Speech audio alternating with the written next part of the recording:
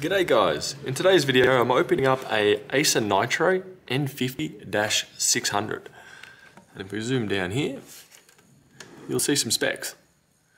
So Windows 10, an i7 9700, a GTX 1660 Ti, 16GB DDR4, 2 hard drives, DVD burner, card reader and a wireless card. So how do we get this open? Pretty straightforward on this one. On the back of the case, we'll be looking at 2 Phillips screws. One located here, and one located down a bit past my thumb. So you're going to need just a standard Phillips head screwdriver. In and twist. So standard Phillips head screw. So put that off to the side, do the same further down, which I'll do off camera. And once you've done that, all we should have to do is grab this latch right here and pull backwards, like that.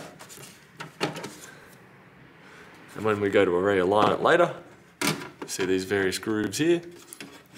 Basically loosely sit it over it, slight gap, rattle it around a bit and push forward. Let's check out and see what we have inside. So we'll angle you guys slightly better. There we go. And to begin with, we have a 80 watt power supply. It looks to be running at 500 watts by FSP. So power supply is perfectly fine. Well, bronze rating 80 plus. And let's have a look further down. So we see a relatively stock-ish looking cooler. It's not quite the stock Intel cooler, but definitely a fairly basic cooler for that i7. If we zoom in a bit further, and if I rotate this desktop, we can see down here a wireless card. So if I move this little block out of the way, which just flips up, we can see the graphics card right here, the 1660 Ti, which is an ITX model. And I might remove that. So this is if you're going to upgrade your graphics card. What we're going to have to do is get to this stage here. And we'll disconnect the power. There is a small little cable here that you pinch. And when you do it, there's a bit of plastic which will tilt out. So pinch it, pull it backwards. And that is now disconnected the 8-pin power that's here. If we're lucky, and you need it, there is also another 6-pin there. Now from here, we'll flip this latch over. Not quite yet, sorry. Take out these 2 Phillips head screws. Now we can flip that over, and there's a little latch down the bottom, right at the very base of this. So I'm going to push that down, and the graphics card lifted up slightly. Now I'm going to grab it evenly, for even force, and pull up, and we're out. Do not touch. Oh no. So fairly standard cooler. I will give that a bit of a blowout a bit later. But all fairly standard. But this is more so to be able to see what's in here. So we can see 4 RAM slots in total. We can see a wireless card. Also, looking at the connectors on here, we'll hold judgment just for the minute. To get the RAM out, it's pretty straightforward as well. There's a little latch here which pushes back and forward. So I'm going to go back on that one. And there's just a little slot here that you push into. So I'm going to pull the RAM up. And there we go, it's popped out. We go around here, what are we? We are some Samsung 8GB, PC4 2666. And when we go to reinstall that, you'll notice there's a little notch here. That corresponds with a notch down on the slot. So if you line it up just right, if you go the wrong way and try and push it in, it won't work. like that. Spin it around. We want to push in, loosely sit it in the slot itself. Then push down with force on the lower end towards the graphics card. And then push down at the top. When you push down at the top, the little latch flick up and make a bit of a click sound. So I'm going to try and do that now. Hopefully you guys can hear it. There we go. And basically when it's in right, you should be able to wiggle it and try and pull it up. It won't go up. Make sure you do push some pressure down afterwards to make sure it is seated properly. Next up, I want to have a look at, actually, we'll have a look at the wireless card. So the wireless card in there, I'll take that out. You guys can have a peek. Just a very tiny Phillips head screw on that one. So the original screwdriver I was using would not work. So you will need a different screwdriver. So I'm using my very baby screwdriver here that's also magnetic. And one wireless card out. You can disconnect the antennas. I'm just going to leave them on for the time being. But if you do replace it, it should be basically angle it similar to your RAM. So that's sitting up on a 45-degree angle. You push down and it locks into position. There we go. And then we put our screw in. So what else can be upgraded? We can upgrade the graphics card, we can upgrade the wireless card, we can upgrade the RAM. The processor on this particular one can't really upgrade, being a 9700, there's really not much further to go. And if we go to the front here, I'm going to go, whoop. Hopefully you can see these little latches at the front of the case. So I'm going to flick them up, up. And the front of this is going to move forward. So hopefully I can just pull on it and it will leave. Not quite. I do believe the DVD-ROM has got it stuck. So I'm going to eject that.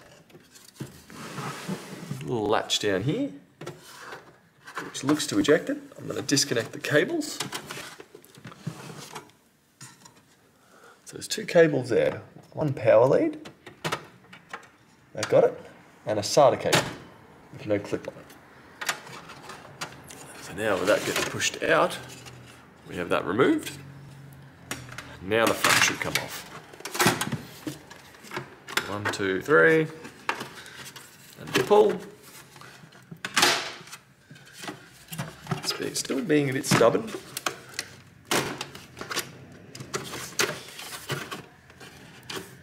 Might help if I disconnect the wireless USB down here. There we go. So from here, we've got a hard drive tray located here. I'm going to disconnect these two screws here and one further down here. Both big Phillips heads. And I feel like there is a third just down here, which you cannot quite see. And there is also one at the top. Now you can see. From here, there we go. You will need to disconnect your SATA cable here as well. There we go. And we have a Seagate 2 terabyte. So fairly standard, nothing special. So that can be upgraded if you like as well. Next up is getting to the NVMe drive. Now sadly I thought this case was going to conform to a normal standard. So I'm undoing 3 screws down the back front of this tray. I should be able to pull it out from there.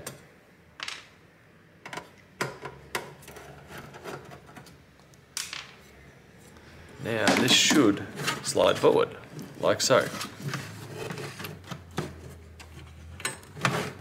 Make sure it isn't snagged on a cable. We have that removed. So we do see a bit of a warren of cables. This section down here is actually going to the front I/O directly. So if you tried to reshell this into a different case, you would be losing all your front I/O. It does look like you could use a header here. Well, I'm suspecting that there is the header for the power button. So you could potentially repin that or migrate this into a different case, as this section here does look to be standard. What else have we got going on here? It does take a standard 24 and 4 for the main board. So you could potentially put it in a case, but you will be losing that front I/O. So that is something to be cautious of. If we dig a bit deeper, I'm going to use my same small Phillips head screwdriver and undo the SSD that's over here, which is a 256 gig one. I take that out and wiggle it back. There does seem to be a thermal pad underneath it. That it's actually stuck to it. So do be careful taking this out. There we go. You see that? We have one thermal pad block. I'll take that off, put it back down here. So we have an SK Hynix NVMe. There you go, there's a model number or the brand and model. So it's only a 256. So at the moment I'm taking it apart to clone this, so we'll take that out and clone it, and then we'll get it back together. But also we have one spare SATA cable. So we have one NVMe, we have a SATA cable going to the burner, we have a SATA cable going to the hard drive, we have one spare SATA cable down here. So a little bit of upgradability. Disappointing that it is not a standard standard ATX motherboard or micro ATX, but we'll proceed on. We do have the upgradability of a PCIe or PCIe slot down there, depending on what you want to throw in there.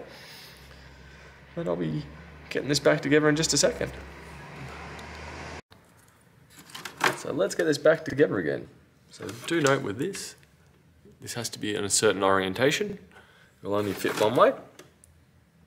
Put it in on a similar, well, exactly the same as the wireless card. Put it on about a 45-degree angle, then push down. Next we're going to need the small Phillips head screwdriver. There we go. And now I'll go through the process of how to reconstruct this whole machine. So I'm going to push that down, and there's a small Phillips head screw, or screw hole for it to screw into. And that will lock down the wireless, the SSD. So we're located down here under the rat's nest of wires. Sorry, my hand's in the way, but right here. Anyway, next up we need to put in the ROM drive holder. This bit here goes to the back, faces up, and slides in this gap just over here.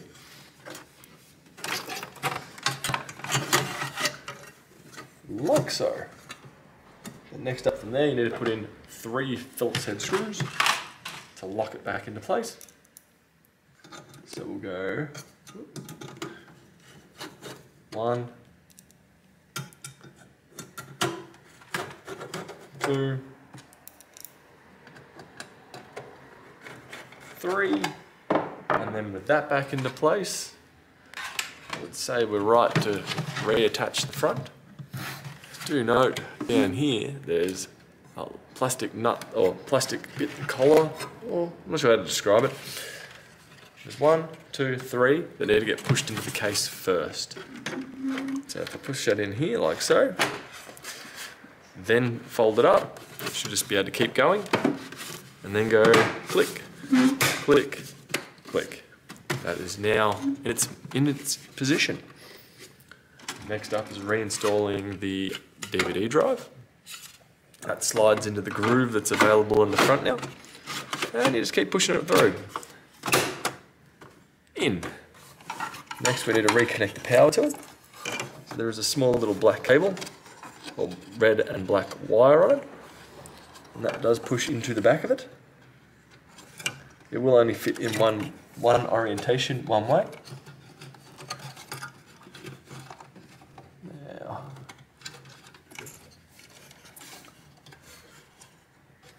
cable is made to fit, so it is rather short. There we go, that's sitting there loosely.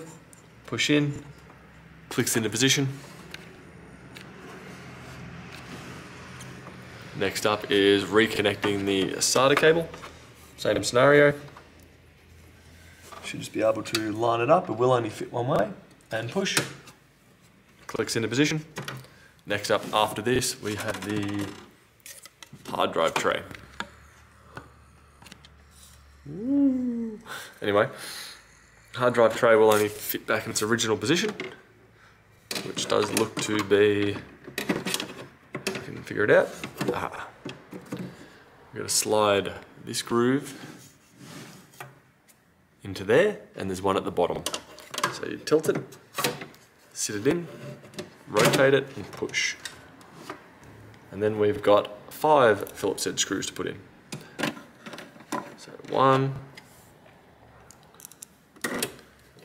2, my mistake, we have 4, 3, and the final one in the bottom, which is straight down here, 4. Now, if you were to upgrade your graphics card and were wanting to get something a bit bigger, you will have to remove your hard drive tray. So this graphics card here is an ITX graphics. So as you see, right where the PCB ends is where the card ends. So we get to here at the end of the slot and it finishes up there.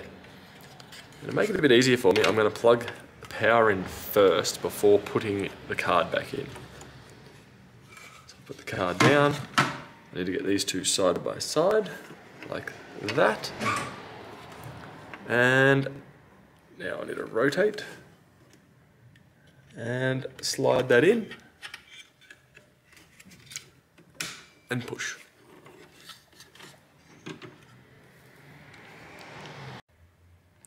And then when we go about putting the graphics card in, we do want to align it so it lines up perfectly fine in here. Need to push it out the front here. And when we push it down at the end, this little latch here is going to flick up under that force. So I'll leave it pushed down at this point in time. And now I'm going to bring the graphics card in. Go. Slide it into here. Align it with down the slot. So right now it's just loosely sitting on it, and I'm just going to push it down. Click into position. This latch here gets folded up, and then there's a couple of screws to put in there as well. This little bit here does fold down. That just puts pressure on the graphics card to stop it from sagging. Being an ITX, it's normally not really going to be an issue. If you have a larger graphics card installed, that may potentially help it, or you may potentially have to remove it. There we go. That's screwed in. And then from here, all we've got to do is put that side panel back on. So grab this, loosely sit it on, then push it forward, and from there we have 2 Phillips screws in the back to put in. One located here, one located here, and then you've reassembled your machine. So I hope that gives you a bit of an idea on what you can change with your Acer Nitro, and I'll catch you guys later. Bye.